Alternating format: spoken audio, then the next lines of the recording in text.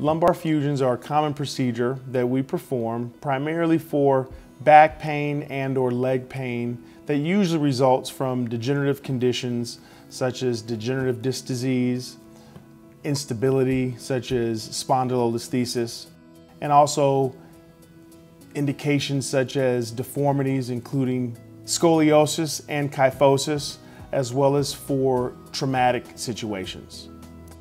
Lumbar fusions are commonly performed in combination with other procedures such as laminectomies or microdiscectomies, which allow us to unpinch or decompress the nerves in addition to stabilizing the spine. The objective of the surgery is to remove the disc material, and by doing so, we also decompress the nerves that are passing by that area.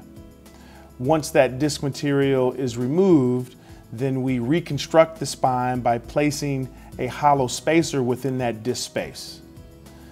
That spacer also elevates the disc space, which is commonly lost as a result of decompression or trauma or degeneration.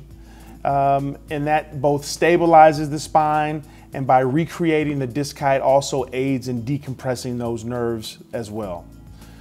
Then we allow those bones to heal together through this hollow spacer and around it, which is essentially the fusion. After surgery, the patients wear a lumbar brace, usually for about 6 weeks. During those initial weeks after surgery, the goal is to increase mobility, become stable on your feet, and promote walking and activity as much as the patient is able to tolerate. After surgery, the recovery is dependent upon the patient to an extent. We know that some patients are able to bounce back really quickly.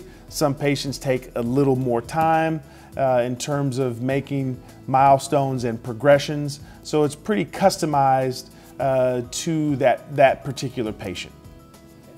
After surgery, there's not a lot of formal physical therapy.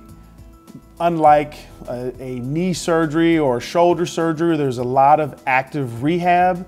The main point after surgery is to regain mobility, and the primary mode of rehabilitation is walking. The usual recovery after a lumbar fusion ranges depending on the particular patient, as well as the endpoint of which that patient is trying to achieve. For example, patients that live a more sedentary lifestyle have a shorter recovery to get to that point, as opposed to patients that live a more active lifestyle or have a more physically demanding occupation. It takes them a little longer to get back to that endpoint.